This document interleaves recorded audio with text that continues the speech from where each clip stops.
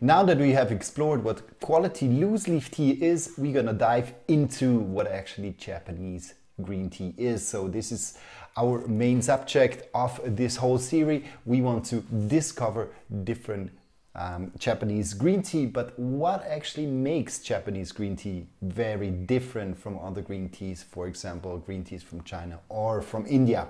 When we look at how the tea is done, this is kind of the main difference between, for example, a Chinese tea and a Japanese tea.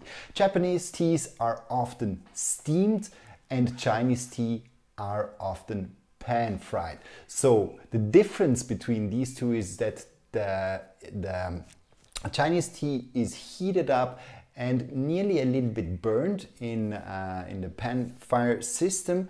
Meanwhile, that the Japanese green tea with the steam bath is very softly touched. What does it mean in terms of taste when we compare these two?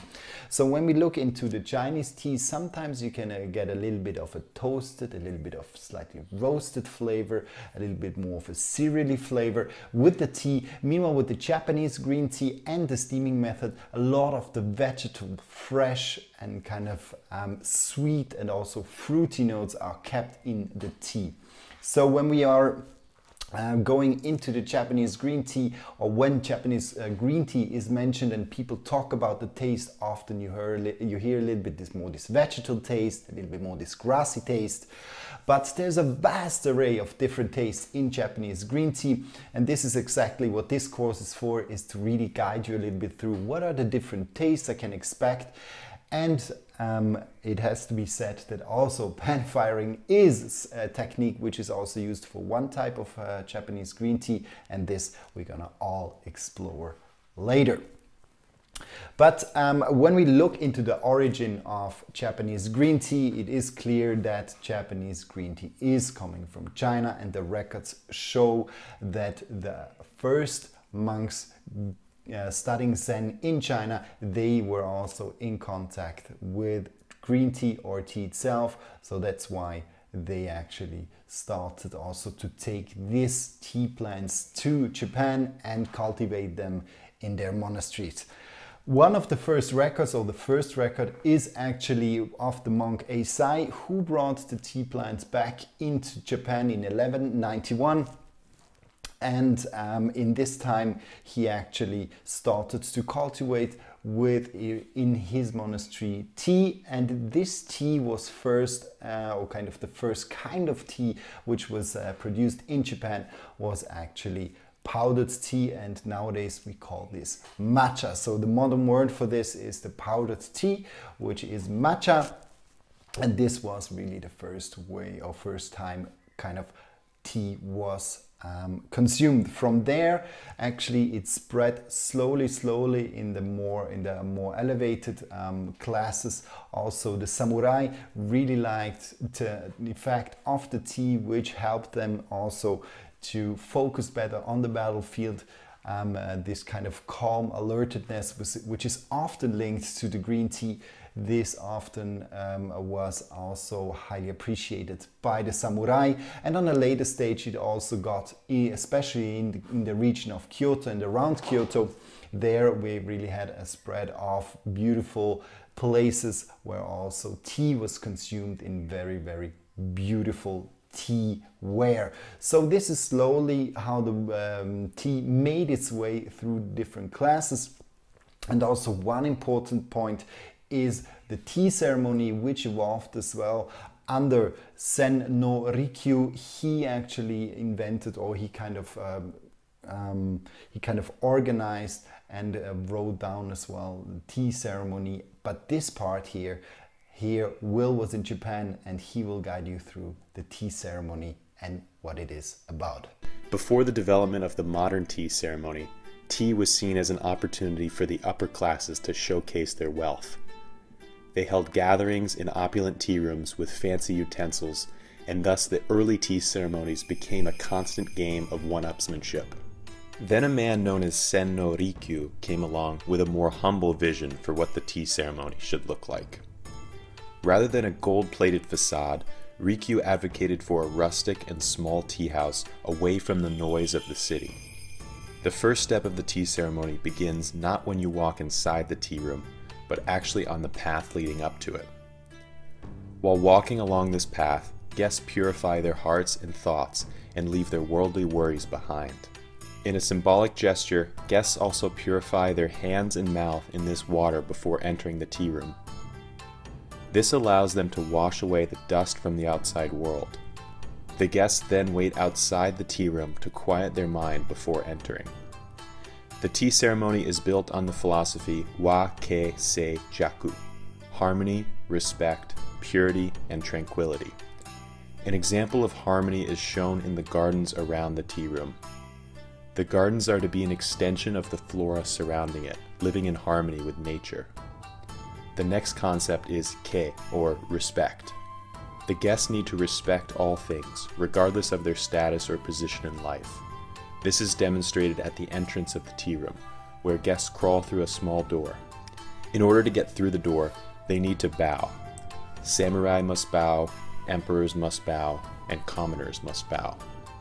Once inside the tea room, all guests are equal, regardless of their status outside. The third concept, sei, or purity, is demonstrated by the tea master once the guests enter the tea room. Through a series of refined movements, the tea master cleans and purifies the utensils used in the ceremony. The concept of sei does not simply refer to physical purity, but also spiritual and mental purity. The guests need to purify their mind of thoughts and worries when entering the tea house. It is only then that they will be able to enjoy something as simple as a bowl of tea in silence. Finally, after all three concepts are discovered and embraced, all people in the ceremony can embody jaku, or tranquility. This was the vision that Sen no Rikyu had for the tea ceremony, and his teachings still live on, not only inside the tea room, but outside as well. The inside of the tea room is modestly decorated. Each tea ceremony follows a theme, and that theme is simply conveyed through the use of a flower arrangement and a scroll. The theme of today's tea ceremony is wood, and the flower arrangement conveys the leaves beginning to fall from the trees. The scroll on the wall expresses the intention of cleansing our hearts before the upcoming winter season. The theme of wood is also conveyed in the objects used in the tea ceremony. Here is an incense holder made from bamboo gathered around uji. There is also another small object that is used to produce a specific scent in the tea room. The rest of the objects are used for the preparation of the matcha. First, we have the hishaku, a bamboo ladle used to scoop hot water out of the kama, or iron pot. A small square is carved out in the tatami mats to make room for this iron pot and keep the water hot throughout the day. Next, we have the tea bowl, or chawan. This is a clay bowl made by hand, inspired by Furuta Oribe, a disciple of Sen no Rikyu. The bowl has a certain weight to it that conveys the importance of what's inside. Next we have the fukusa, a cloth that is used to clean off the tea utensils before using them. This is a sign of respect for the guests, and it is done in a series of graceful movements. The natsume, or tea caddy, is the vessel that the matcha powder is kept in. Matcha tea has to be protected from light and humidity to maintain its quality. The chashaku is the bamboo spoon used to scoop the matcha powder into the bowl, and the chasen is the bamboo whisk that's used to mix the powder into water and form a nice foam. To prepare the matcha for the tea ceremony, the host first must prepare the tea whisk and the tea bowl. She pours hot water from the iron pot into the tea bowl to warm it up. Then she will take the tea whisk and gently soak each side of it. This does two things. First, it heats up the tea bowl so that it does not cool the matcha down too quickly, and it also makes the bamboo whisk more pliable. The chasen tea whisk is made out of a single piece of bamboo with very fine bristles that can break if it is too brittle. That is why she gently moves the whisk through the water first, before preparing the tea. The host then discards the water into a kensui, or wastewater bowl. The bowl is then cleaned with a different type of cloth, called the chakin. Once the bowl has been thoroughly cleaned, it is time to add the matcha. The host adds 2 large scoops of matcha into the bowl. In this case, the host is preparing usucha, a normal matcha, but she may also use more matcha and less water to create a powerful koicha, or thick matcha. Next, water is added to the bowl using the hishaku, or bamboo ladle. Finally, the host begins the whisking of the matcha. The bamboo whisk is specifically designed to mix the matcha into the water in a perfect way. The whisk also creates small air bubbles in the tea, giving it a smooth and creamy taste. The host starts by scraping off the sides of the tea bowl and then moves into a diagonal movement to create a foamy texture.